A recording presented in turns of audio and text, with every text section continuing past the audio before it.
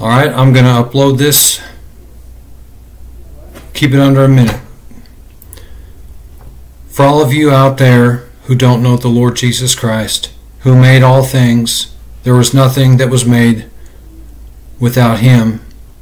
All things that were made by Him, for Him. If you don't think for 1 second, number one, the Bible is true. He knew you in your mother's womb. He knew what you do. The numbers, I don't care how I look to you. I don't care. All I'm telling you is that He knows you. He knows the numbers on your hair. And that if you do not repent, there's a place that you will go. And because I have some memory problems, sometimes I'll forget to upload something when I should be uploading it, and He's saying, do it now, do it now, do it now, do it now, do it now. It's like a record player going round and round and round. And anyone who knows a record player, and when he takes that thing off, whatever it's called, and it's playing the record, then there's rest that comes. If you don't think for 1 second that not only are we but ashes and dust, He knows every sparrow that hits the ground. All the animals were made by Him, no matter what it is. The fish that, whatever fish that picked up Jonah, swallowed him in his mouth, and he was in the belly of that fish for 3 days. And you can believe that, because God cannot lie. Wrapped in seaweed. I wonder, not only do I wonder, but I firmly believe that from the moment that the Lord Jesus Christ came out of His mother's womb, the Virgin Mary, His earthly father, Joseph, who did not conceive with Mary. If you don't believe that, number one, you got big problems, friend. And number two, once you come to the realization and you look out in the stars, He made the stars also. Read the book. If you don't come to the realization that He can do with anything or anybody at any time, He sets up kings, He takes them down. He reigns on the just and the unjust. Let me tell you something, dear friend. If you do not fear God, and if you do not even think for a second that He doesn't know what you're doing, you're wrong. Because there's nothing done in secret that will not be made manifest. There is nothing done in secret places. I don't care who it is, where they are. If it's Bill Clinton, if it's Barack Obama, George Soros, even Donald Trump, and I voted for him. I didn't vote for him because I believed he was a moral man, but I believe he loved this country and he was a patriot. So let me tell you this, and I'll stop. Once you come to the realization that you have sinned so bad, and that your sins and mine, I nailed the only begotten Son of God, the only one, He only had one, and His name was the Lord Jesus Christ, Emmanuel. Jesus, the one Savior, the only one that can save, the only way, the only truth, the only life. If you do not enter in through the Lord Jesus Christ, if you do not enter in through the door, He said, I am the door, by me if any man enters in, you will be saved. My question to you is, have you entered into that door? You may know who the door is. You may know the door. You may see the door.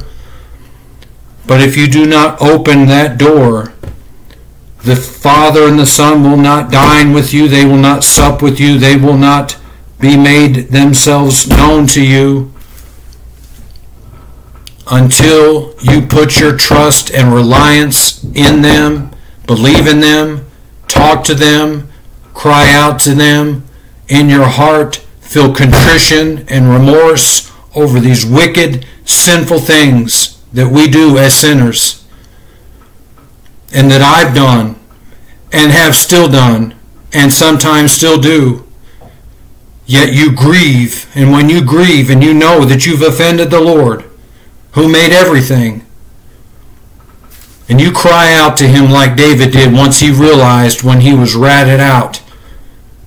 He may have thought, well, man, I thought I was going to get by with this. And then he realized in Psalm 51 real quick, and he cried out to God. Read Psalm 51.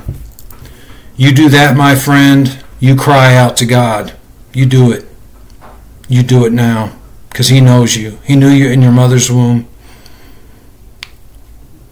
But if you choose to believe a lie rather than the truth being Jesus Christ, he says, I am the truth. If you choose to believe a lie or a fable and turn away from the truth, that is the Lord Jesus Christ, if you turn away from him, you will go to hell, period. Once you are a born-again Christian, he will keep you sealed until the day of redemption, forever and ever and ever. You will be seated as I sit here. You will be seated. It says we are seated in heavenly places as of this moment, right now. He knows every word I'm saying, and he knows my heart, and he knows yours. Only he can read it. I can't read your heart. I don't know what you're thinking. I don't know what you did today, but I can assure you there is one who does know. And I will say this, and I will say it with all confidence, because God cannot lie. Titus 1:2, you shall know the truth, and the truth shall make you free. John 8:32. Titus 1:2, God cannot lie. He's incapable of lying. Literally, he cannot lie. If you don't turn to him, and if you don't repent, he said, fear not the one that can kill the body. Fear the one that can kill both the body and the soul, and cast that soul into hellfire. I say unto you this day, fear him.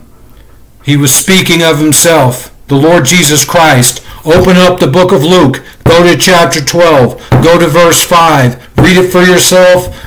Don't believe me. Believe the book. Believe the gospel. Obey it. Believe it. Live it. Take a hold of it and live it. Don't just say it, live it. Don't just say I'm a Christian, be a Christian. Don't just say I know who the light is, be a light. Let your light so shine before men so that others may know.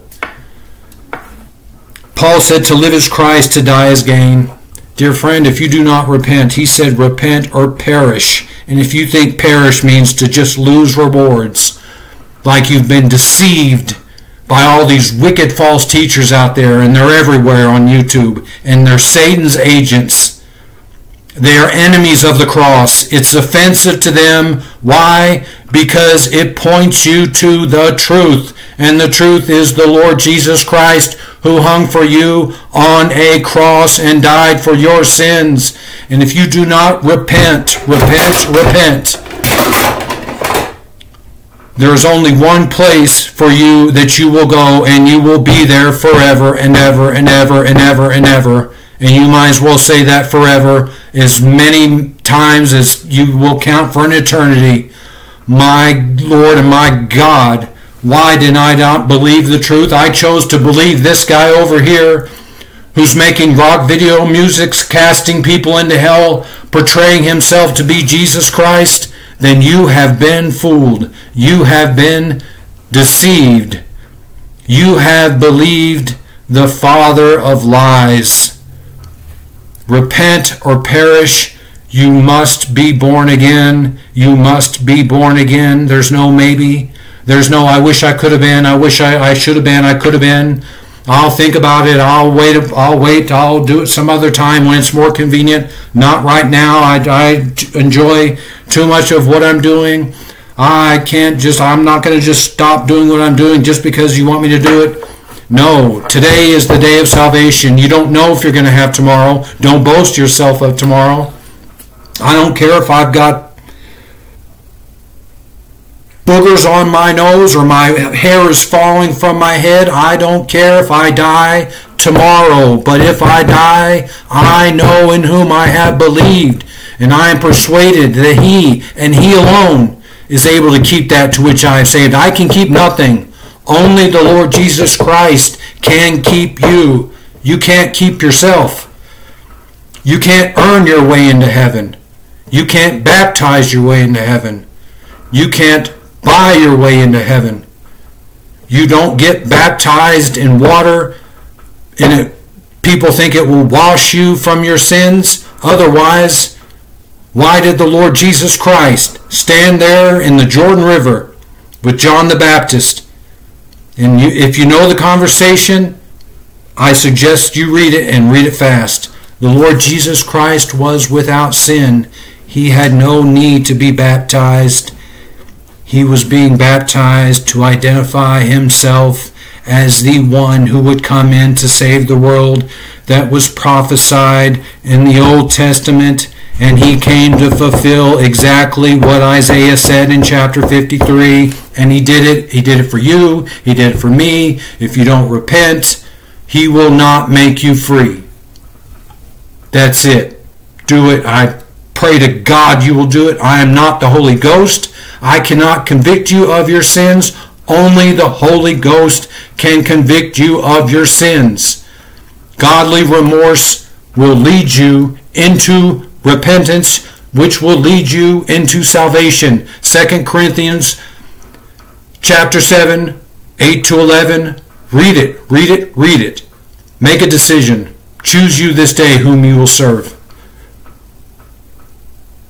And make it the right decision. Otherwise, you will pay for an eternity. God cannot lie.